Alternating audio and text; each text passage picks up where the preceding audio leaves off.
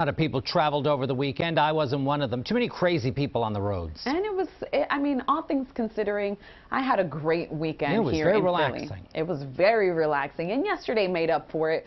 We certainly saw gorgeous conditions unfold for us for our holiday. And today, the dry spell continues. We're looking at overcast skies. In fact, the brightest time of the day is what's going on right now as clouds continue to stream on in. And cloud cover is going to be the name of the game over the next several days, as a stationary frontal boundary remains draped north and west of the region.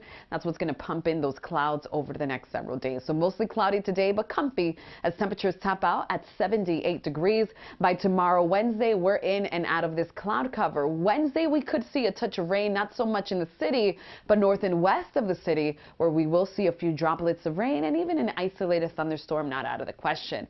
Now, the threat for rain arrives here Thursday, but this time we will be watching the threat for unsettled weather to unfold here Thursday afternoon. The primary impacts: we will be watching heavy rain, damaging wind gusts, and even the possibility for a few quick spinning tornadoes. So it's something that we're going to keep in mind here. 7-day forecast shows we do see improving weather on Friday. We're looking at a spotty chance to stick around before drier conditions unfold for the weekend. All right, at least a decent